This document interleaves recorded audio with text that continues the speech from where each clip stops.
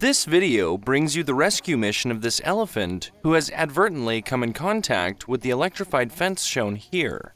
A herd of elephants have come in the night and tried to break this fence to enter the adjoining crop field. This elephant has got stuck between the fence wires and has had a massive electric shock which threw him to the ground. The electric fence has got turned off thereafter. All electrified fences are not of equally good standard, as some are installed by the government and some by the villagers themselves, using their own money. These fences do not intend to kill the elephants. It is used only to protect the people and their cultivations from elephant threats. The elephant seems burnt, dehydrated, and unable to get up. In situations like this, neurological effects can occur and can result in the loss of nervous control and swift loss of consciousness.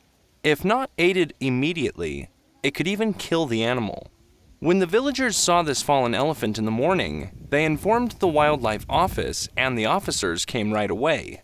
The kind villagers have also ordered a water bowser with their own money to treat the burnings of the elephant and to cool its body till the pain subsides. As soon as the officers arrive, they clean the elephant's ear thoroughly with a disinfectant and prepare the elephant to receive IV saline therapy.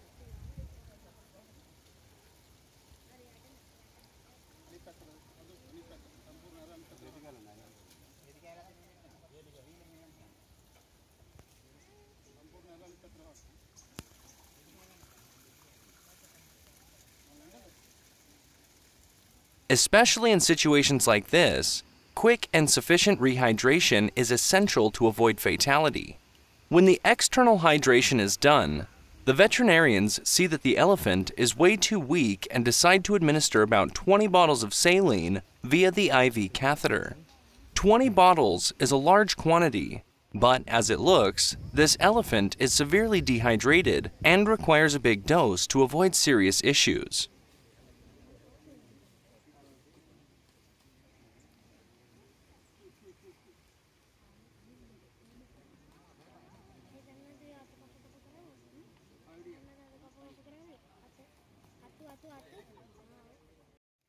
The veterinarians decide to place 2 more IV catheters to quicken the saline administration. All 3 catheters are placed on the same ear of the elephant. The elephant is lying lifelessly while all of this is being done. Using the tree branches, the officers have made an IV bag holder to accommodate a smooth flow of saline.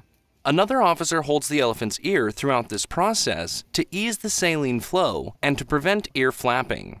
To restore the body fluids faster, they also mix a dose of glucose into the saline.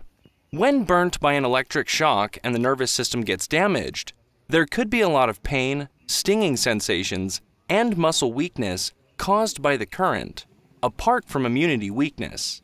After the body gets sufficiently rehydrated, each of these conditions should be tackled to put the animal in comfort. Hence, the drugs relevant to normalizing these issues are injected next.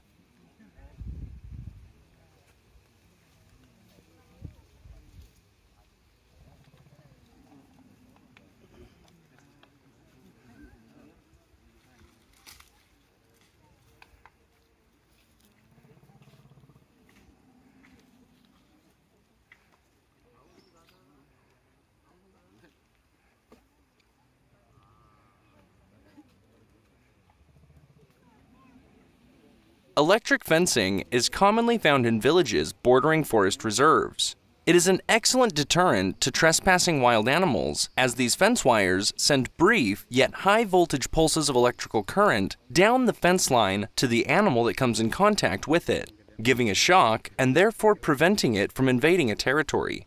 Wild elephants come in herds to villages looking for food, especially during the drought season. These hungry animals create a tense situation in the villages, destroying the crops and eating from them, making the entire place a mess. It is to prevent situations such as these, people use these electric fences. By any means, it does not mean torturing or killing animals. However, all electric fences do not conform to standard specifications. Therefore, the voltage of the shock may have effects ranging from discomfort to even death. Usually, the voltage of an electric fence varies from about 2,000 to about 10,000 volts. The voltage that is used depends on the desired power of the shock and the distance of the fence that can be shocked up to.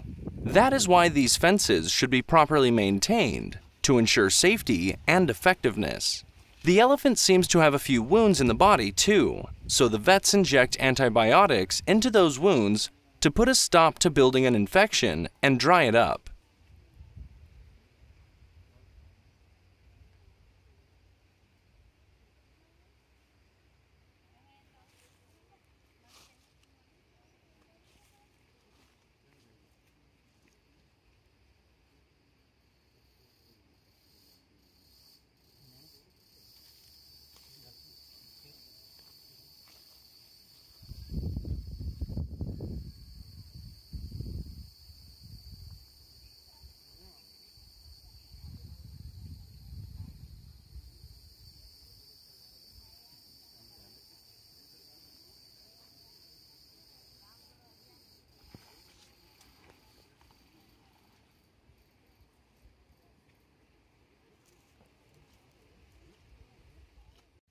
After the saline is administered, the other medicines are given.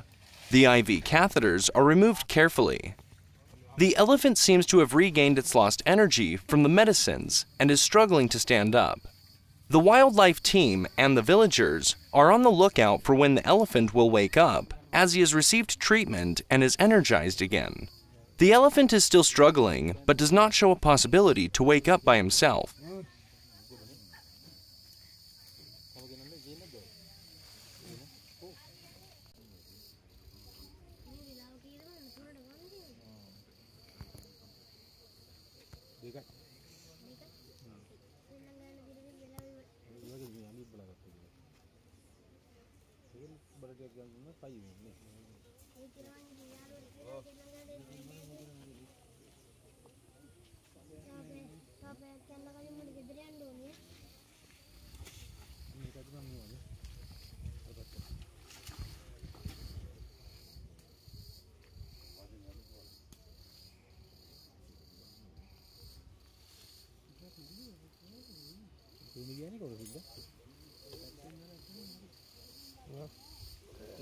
After the treatment is over, with the support of the villagers, the wildlife officers splash water onto the elephant's body again to cool down his body further.